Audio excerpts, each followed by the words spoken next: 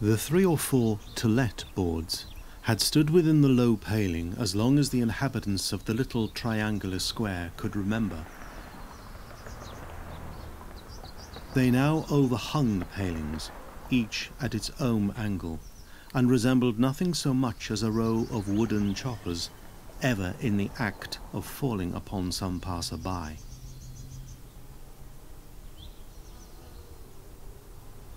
For 6 months, Oleron had passed on his way from his lodgings. He chanced one morning to pause before one of the inclined boards. The board bore, besides the agent's name, the announcement that the key was to be had at number 6. "I'm Barrett, the agent for it." Oleron asked if he might have the key of the old house. "You won't need the key. The entrance door isn't closed, and a push will open any of the others," he said. "If you're thinking of taking it."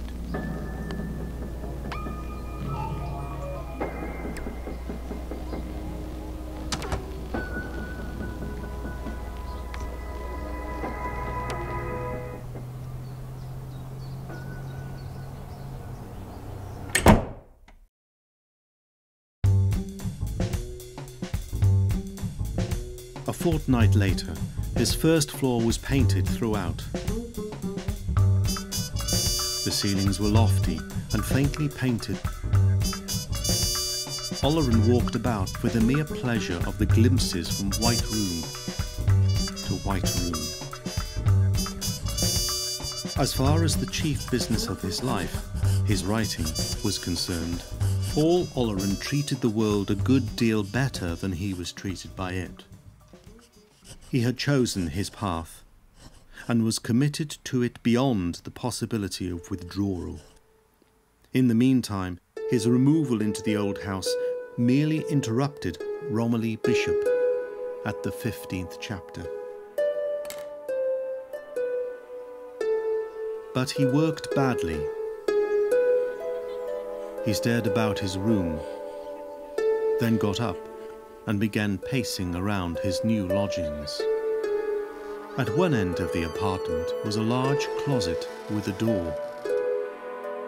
Oleron found a couple of mushroom-shaped old wooden wig stands. He did not know how they had come to be there. Then he drew out something yielding, unfolded, and furred over an inch thick with dust. It was some sort of large bag of an ancient, frieze-like material. He folded the object up carelessly and thrust it into a corner of the kitchen.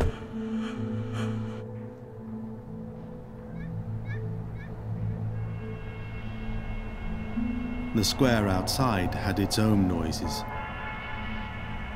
frequent and new.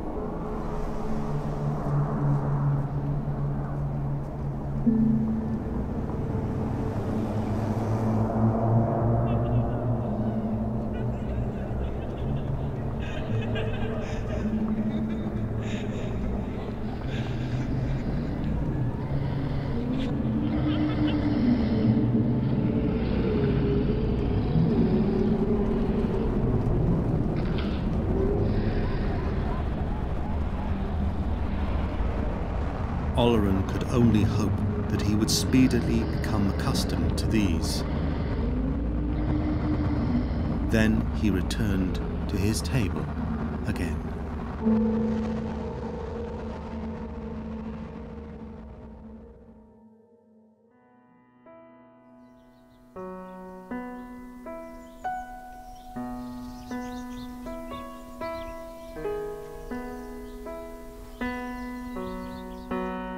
It piqued Oleron a little that his friend, Miss Bengough, should dismiss with a glance the place he himself had found so singularly winning. But then she had always been more or less like that, a little indifferent to the graces of life and careless of appearances. "Well, what do you think of the new place?" Oleron asked. I don't know. I liked the last place, in spite of the black ceiling and no heating. How's Romilly? The fact is, I've not got on very well with it. I'm now thinking of reconstructing the whole thing. Reconstructing? Are you serious? Miss Bengough asked presently, with a round-eyed stare. He began to show Miss Bengough around his flat. She made few comments. In the kitchen, she asked what an old, faded square of frieze was. I was hoping you could tell me what it is, Oleron replied, as he related the story of its finding. It's being used to wrap up a harp, said Miss Bengough, before putting it in its case. You're right, said Oleron. I could make neither head nor tail of it. They finished the tour of the flat and returned to the sitting room. I'll tell you what I think of it. Go on. You'll never work here. Well, said Oleron quickly. Why not? You'll never finish Romilly here. I don't know why, but you won't. I know it. You'll have to leave before you get on with that book, she replied. I can only hope you're wrong, he said. I shall be in a mess if Romilly isn't out in the autumn.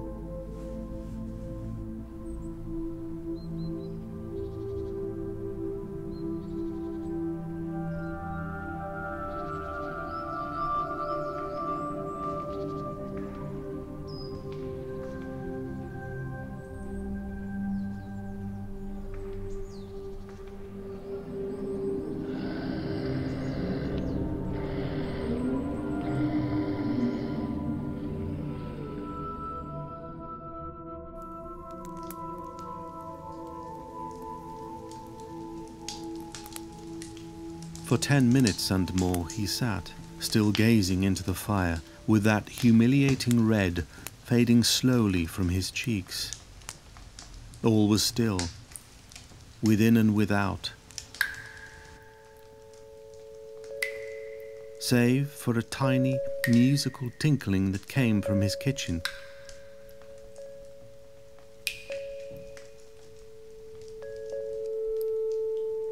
The dripping of water from an imperfectly turned-off tap into the vessel beneath it.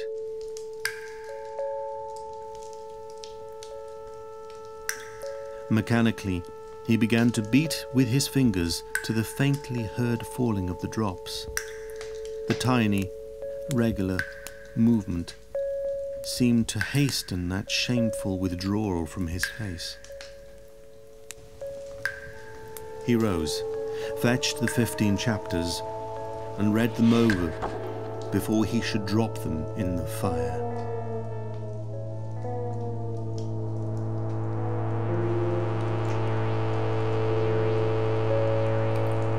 But instead of putting them in the fire, he let them fall from his hand. He became conscious of the dripping of the tap again.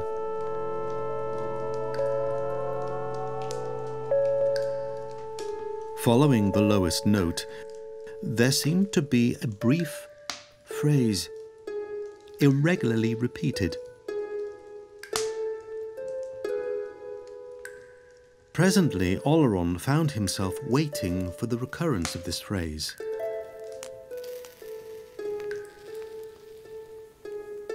It was quite pretty.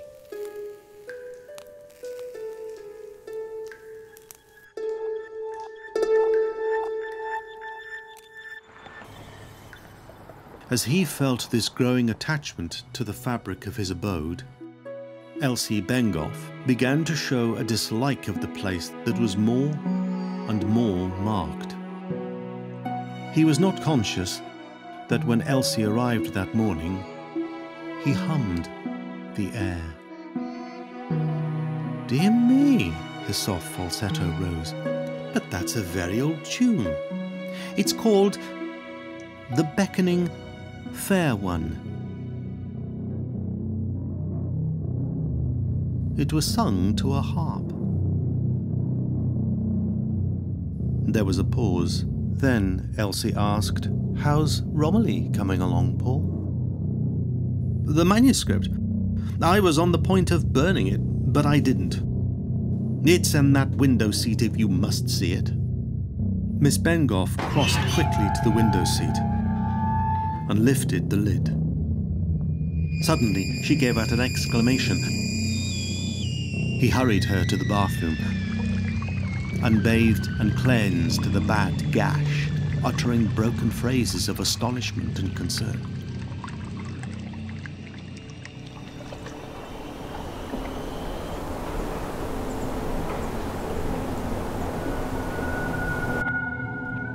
There was one spot in particular of his abode that he began to haunt with increasing persistency. He had discovered one day that by opening every door in his place, and by placing himself on this particular spot, he could actually see into each of his 5 rooms without changing his position.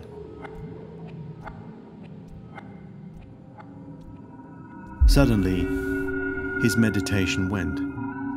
His ear had become conscious of that soft and repeated noise, a sort of sweeping rustle that seemed to hold an almost inaudible, minute crackling. Again and again, it seemed to Oleron that it grew louder. All at once he started bolt upright in his chair, tense and listening. The silky rustle came again. He was trying to attach it to something.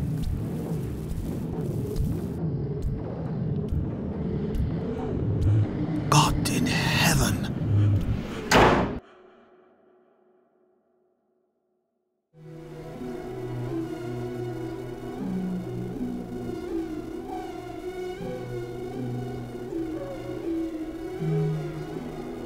He spent that afternoon in a delicious vacancy,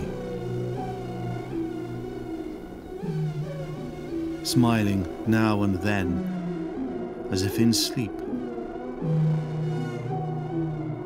and ever lifting drowsy and contented eyes to his alluring surroundings.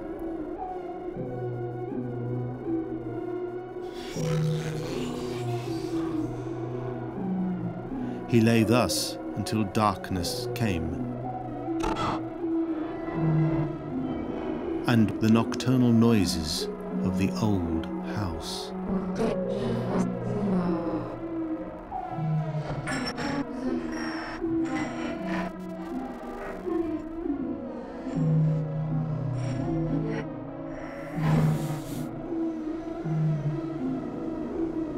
As time went on, it came to pass that few except the postman mounted Oleron stairs.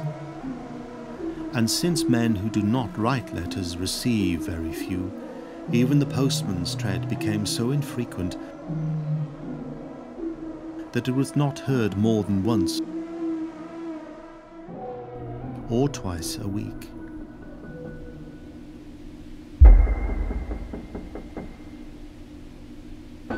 And if all else was falling away from Oleron, gladly he was letting it go. So do we all when our fair ones beckon. Quite at the beginning we wink and promise ourselves that we will put her ladyship through her paces,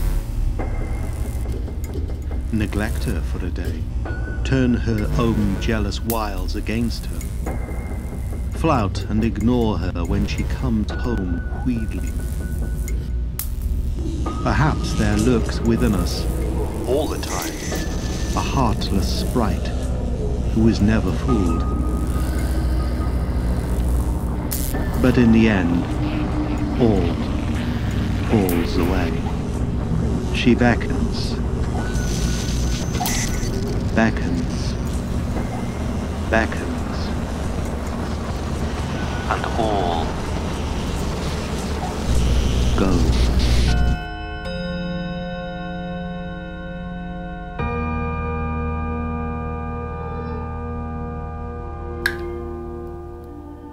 He heard a voice outside on the landing. Paul! It was Elsie's voice. Paul! He cursed her under his breath, but kept perfectly still.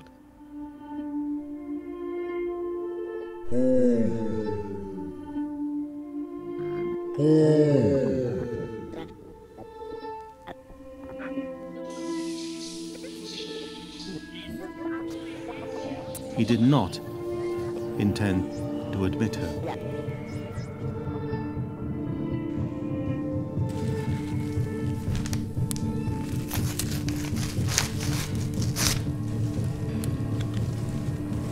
With his teeth hard set, he dropped the first page of Romilly into the fire. Then he began to drop the rest in, sheet by sheet.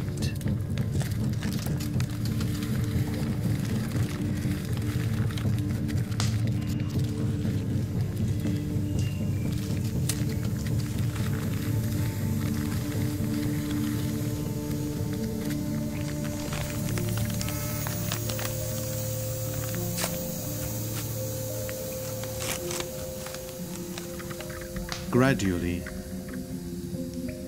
his power was draining away. He thought he heard a sound from the kitchen or bathroom.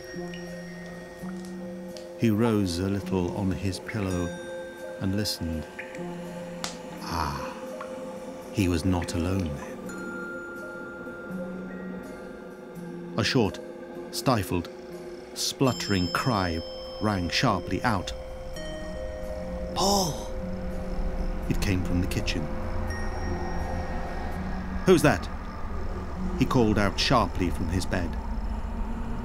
He had no answer.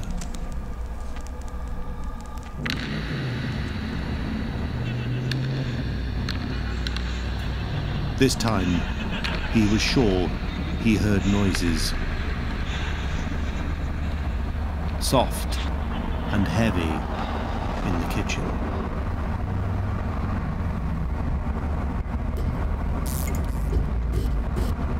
There was a sound as of a closing door, and then silence. Oleron began to get rather alarmed. He let go the wall and fell back into bed again as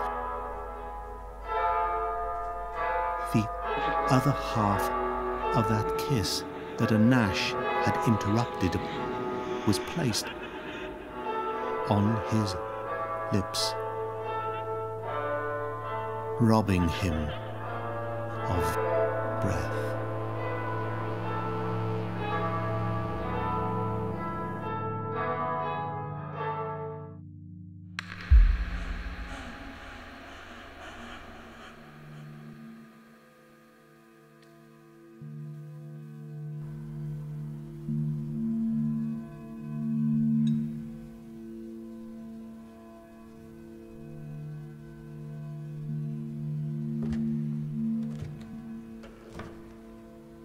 Two officers made their way into the house.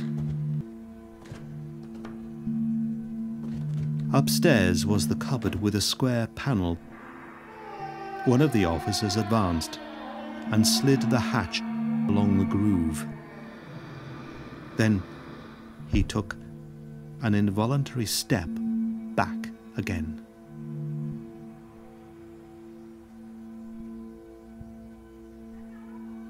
Framed in the aperture was something that resembled a large, lumpy pudding, done up in a pudding bag of faded frieze.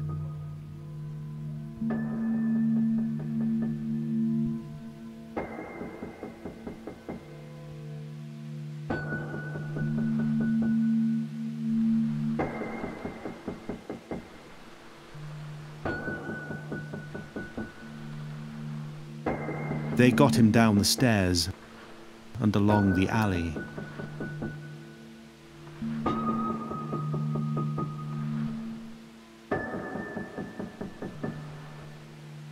The mortuary lay that